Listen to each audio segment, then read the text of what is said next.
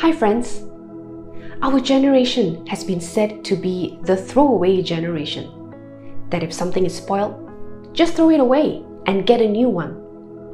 After all, the cost of fixing can be so high that you might as well get a new and better one. And this golden rule applies to anything from handbags to phones to washing machines.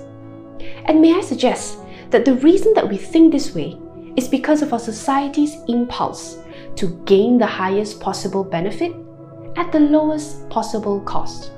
And this kind of wisdom is ingrained in our world and ingrained in us.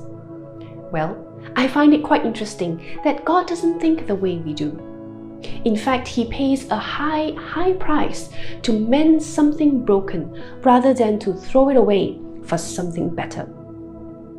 When Jesus began His ministry, He announced it in a synagogue in Nazareth, as captured for us in Luke chapter 4 verses 16 to 21.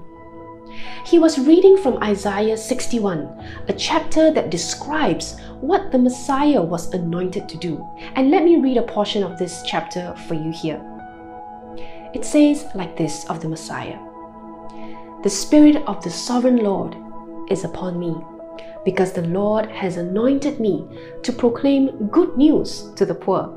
He has sent me to bind up the brokenhearted, to proclaim freedom for the captives and release from darkness for the prisoners, to proclaim the year of the Lord's favor and the day of vengeance of our God, to comfort all who mourn and provide for those who grieve in Zion, to bestow on them a crown of beauty instead of ashes, the oil of joy instead of mourning, and a garment of praise instead of a spirit of despair. They will be called oaks of righteousness, a planting of the Lord for the display of His splendor." Friends, we see here that the Messiah goes out to the poor to give them good news. He nurtures broken hearts back to life. He goes to the captives to set them free. He goes to those who mourn to bring them comfort. He goes to those darkened with sorrow and grief to give them a beautiful crown. He goes to those who despair and clothes them with rejoicing. And when His work in these people is done, they will be called oaks of righteousness, a planting of the Lord for the display of His splendor. My friends, do you remember when we were once poor, in despair, broken-hearted and sorrowful, and Jesus gave us a new lease of life? Do you recall how He searched for us and found us, binding up our wounds and setting us free from the things that trapped us? God chooses to mend the broken to display His splendor. This is so unlike us, isn't it?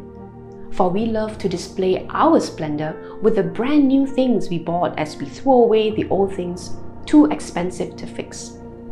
No one displays a mended handbag or a mended phone and parades it around, right?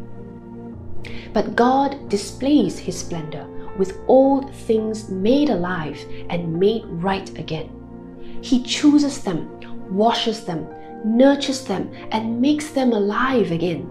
And these same people would eventually be called oaks of righteousness.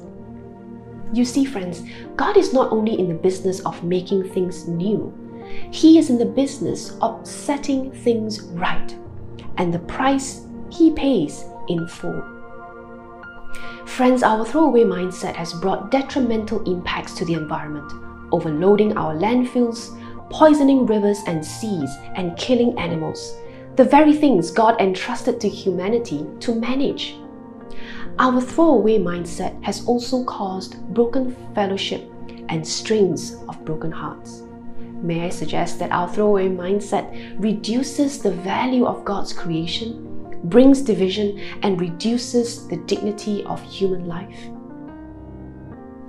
Friends, what are our attitudes toward broken relationships, broken people, our own broken selves?